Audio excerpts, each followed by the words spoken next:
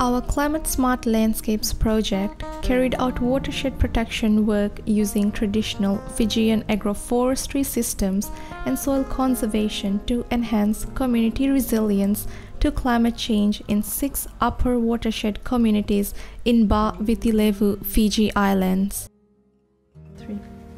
Hello. On behalf of Center for Sustainable Technology and Development, CSTD, at FNU, we feel really proud that we've been finalists for the Green GUPES Award, and that this project has been shortlisted to the point where we need to explain a little bit about it, and feel happy about that. Yes, what was done on the project was we installed 6 tree nurseries, 1 main nursery in Navala village, and 5 other satellite nurseries that were called smaller scale satellite nurseries for native plant tree propagation and seed production in Nadrugo, Nakaraboya, Nanoko, Koro, and Bukuya. Fijian traditional agroforestry systems are the best way to protect vulnerable watersheds in the upper reaches of Ba watershed, which is one of the most vulnerable to hillside degradation, deforestation, soil loss, flooding and landslides in central Vitilevu. The main objectives of this training is to conduct awareness to the communities for them to understand the functions of trees and forests in their everyday lives, and also how does the forest affect climate change, or how does they work together with climate change.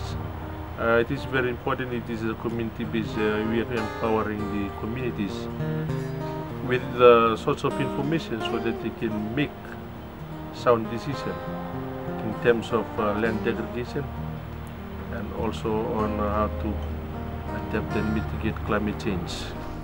Community resilience to climate change was achieved through implementing Trainer of Trainers TOTS program in 6 upper watershed communities. 6 tree nurseries were built, over 300 hectares of native trees were planted, 100 hectares were planted with vetiver grass, nitrogen-fixing trees for soil stabilization and soil conservation measures were implemented as well.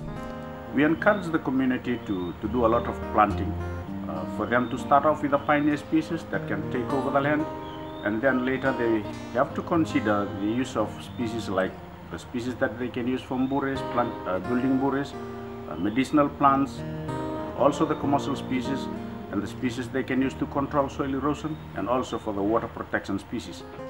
The initiative was groundbreaking, cost-effective and practical in Fiji in terms of gender-based empowering of men and women to implement for themselves climate-smart landscapes that incorporate climate change adaptation and reduction of carbon dioxide emissions through the planting of native tree species.